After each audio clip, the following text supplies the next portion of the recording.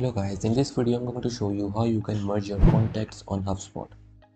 So here when I imported a sheet which had duplicate contacts, so the HubSpot made sure that it does not import any duplicate contacts. You can see that it had shown errors. So HubSpot will make sure that it does not import any duplicate contacts.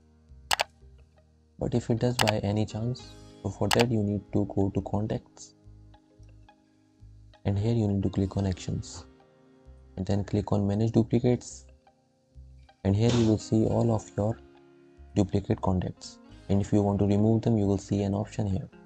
But since I don't have any duplicate contacts, so I'm good to go. I hope you found this video useful. Please hit the like button and don't forget to subscribe to our channel, and I will see you in the next one.